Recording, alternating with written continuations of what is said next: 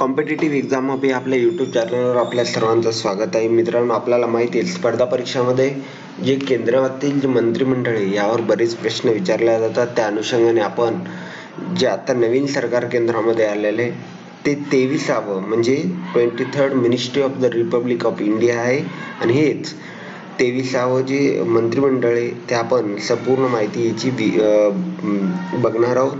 यामध्ये आपल्याला माहित आहे की आपले जे प्रेसिडेंट आहेत ते रामनाथ कोविंद आहेत, हेड ऑफ द गव्हर्नमेंट आहेत नरेंद्र मोदी म्हणजे पंतप्रधान आहेत, आणि जे काही मेंबर पार्टीज आहेत म्हणजे नॅशनल डेमोक्रेटिक अलायन्स मध्ये भारतीय जनता पार्टी आहे, शिवसेना आहे, लोक जनशक्ती पार्टी बिहारमध्ये, शिरोमणी अकाली दल हे पंजाबमधील आहे, आणि रिपब्लिक पार्टी ऑफ इंडिया म्हणजे RPI रामदास आठवले यांची ही पण ही नॅशनल डेमोक्रेटिक अलायन्स मध्ये गणल्या जातात.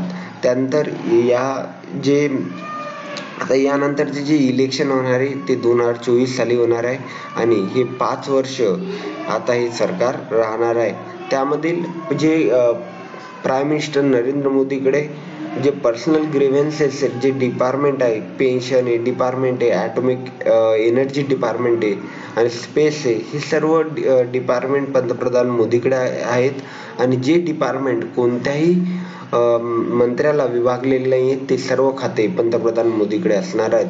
त्यानंतर जे महत्वाचं पद आहे राजनाथ सिंग संरक्षण, जे मागच्या सरकारमध्ये 2014 मध्ये जे इलेक्शन झाले त्यामध्ये राजनाथ सिंग गृहमंत्री होते आणि त्या अगोदर राजनाथ सिंग हे BJPचे अध्यक्ष पण माजी अध्यक्ष पण आहेत, हे पण आपल्याला ध्यानात ठेवायचे. यावर प्रश्न विचारला जाणार नाही, पण राजनाथ सिंग मागच्या सरकारमध्ये गृहमंत्री आहेत आणि आत्ताच्या सरकारमध्ये संरक्षण मंत्री आहेत. तुम्हाला जर पर्याय असेल संरक्षण मंत्री किंवा गृहमंत्री यामध्ये आपल्याला कधी कन्फ्युजन होऊ शकते, तर आपल्याला ध्यानात ठेवायचं की संरक्षण म्हणजे डिफेन्स मिनिस्टर हे राजनाथ सिंग आहेत. त्यानंतर अमित शहा जे कोल्हापूरचे जावई आहेत ते गृहमंत्री मिनिस्ट्री ऑफ होम अफेअर्स हे खातं त्यांच्याकडे आहे.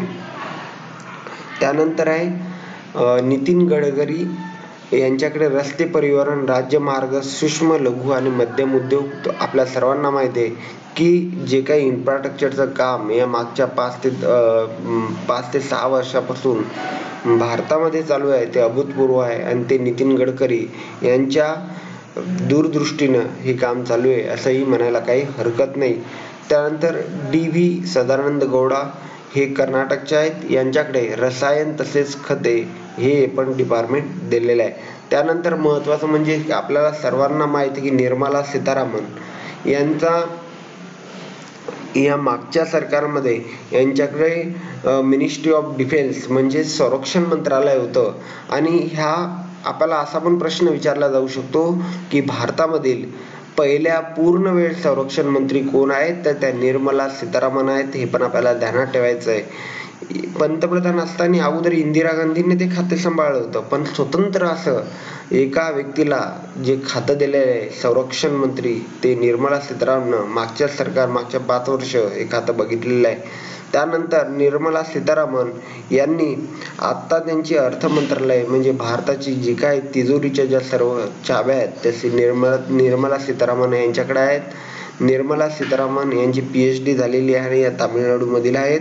आणि निर्मला सीतारामन ह्या पहिल्या महिला अर्थमंत्री आहेत ज्यांनी स्वतंत्र कारभार असा सांभाळला. या अगोदर इंदिरा गांधींनी पण हा कारभार सांभाळला होता अर्थ मंत्रालयाचा, पण पंतप्रधान पदावर असताना असं सेपरेट असं जे अर्थ मंत्रालयासाठी जे काही महिला अर्थमंत्री आहेत त्या निर्मला सीतारामन पहिल्या आहेत. त्यानंतर रामविलास पासवान या ग्राहक हक्क संरक्षण, खाद्य आणि नागरी पुरवठा या रामविलास पासवान हे भारतीय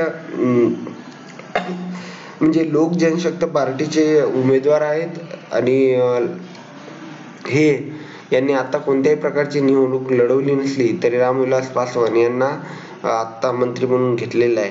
आणि आपल्याला तरतूद आहे की कोणालाही अगोदर जर तुम्हाला मंत्रिमंडळात घ्यायचं असेल तर 6 महिन्याच्या आत त्यांना दोन्ही सदस्यापैकी एकाचं सदस्य व्हावं लागतं, नाहीतर त्यांचं जे काही पद आहे ते पद संपुष्टात येते. त्यानंतर नरेंद्र सिंह तोमर यांच्याकडे कृषी आणि कृषी कल्याण, ग्रामीण विकास, पंचायत राज हे पण खातं आलेलं आहे. त्यानंतर रविशंकर प्रसाद यांच्याकडे कायदा, न्याय, दळणवळण, इलेक्ट्रॉनिक्स तसे माहिती तंत्रज्ञान हे खातं आलेलं आहे. तर त्यानंतर हरसिमरत कौर बादल ह्या खाद्य प्रक्रिया उद्योग ह्या पंजाबच्या जे अकाली दल आहे, जे भाजपचं अलायन्स मध्ये जे पक्ष आहे त्यांच्या हे प्रतिनिधित्व करतात. त्यानंतर थावरचंद्र गेहलोत यांच्याकडे सामाजिक न्याय म्हणजे सोशल जस्टिस जे डिपार्टमेंट आहे. त्यानंतर सुब्रमण्यम जयशंकर परराष्ट्र व्यवहार. हे सुब्रमण्यम जयशंकर हे इंडियन फॉरेन सर्व्हिसचे ऑफिसर आहेत आणि यांनी हे म्हणजे चीनमध्ये असो किंवा अमेरिकेमध्ये पण या अगोदर राजदूत आहेत आणि हे चायना संबंधी जे काय परराष्ट्र व्यवहार आहे या संबंधीचे एक्सपर्ट मानले जातात. हे फॉरेन सेक्रेटरी होते. हे 2018 साली रिटायर झाल्याच्या नंतर हे टाटा सन्स मध्ये प्रेसिडेंट होते corporate affairs, global corporate affair या पदावर होते. आता त्यांचीच आता कॅबिनेट मिनिस्टर म्हणून नेमणूक केलेली आहे.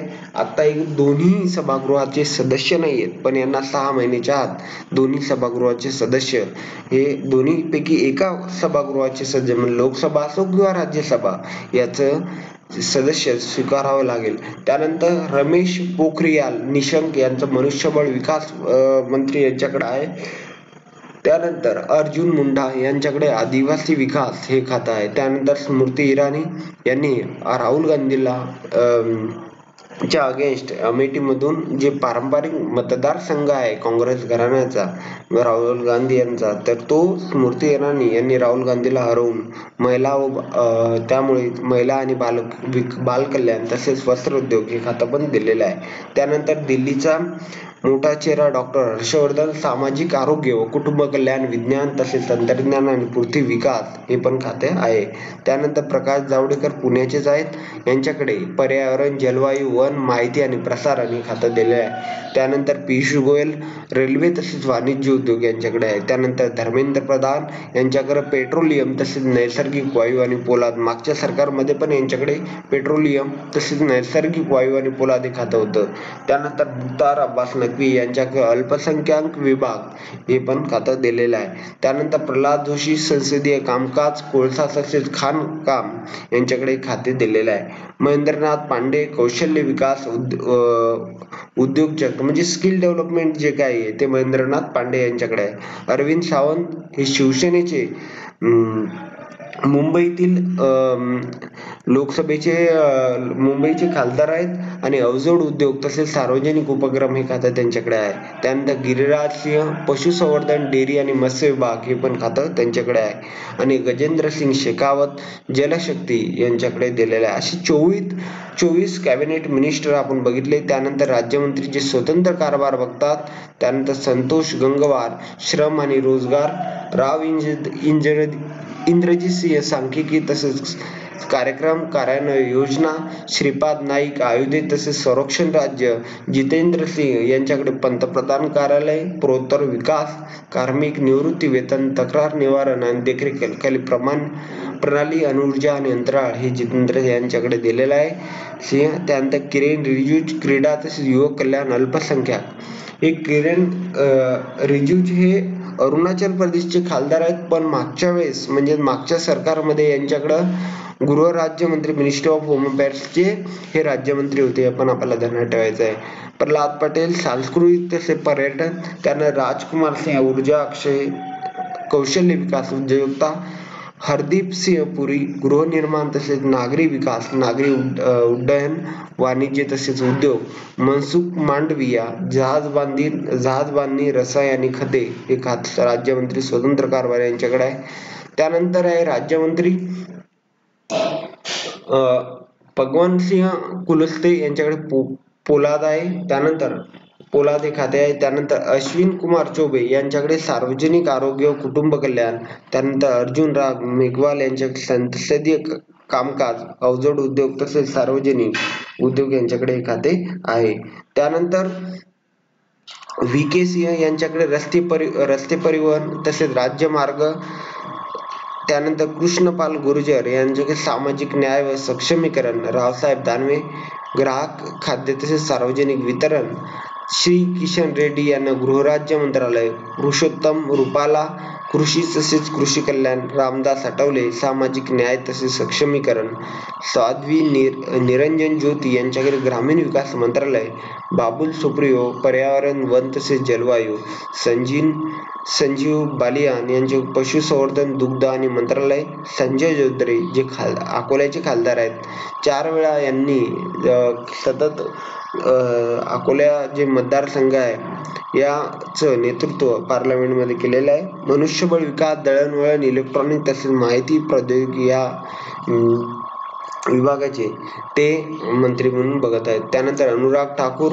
अर्थ कॉर्पोरेट कामकाज, सुरेश अंगडी यांच्याकडे रेल्वे, नित्यानंद राय यांच्याकडे गृह, रतनलाल कटारिया जलशक्ती सामाजिक न्याय सक्षमीकरण, व्ही मुरलीधरन परराष्ट्र व्यवहार संसदीय कामकाज, रेणुका सिंह सरुता आदिवासी विकास, सोम प्रकाश वाणिज्य आणि उद्योग, रामेश्वर तेली खाद्य प्रक्रिया, प्रताप चंद्र सारंगी यांच्याकडे MSME पशुसंवर्धन दुग्ध आणि मत्स्योत्पादन.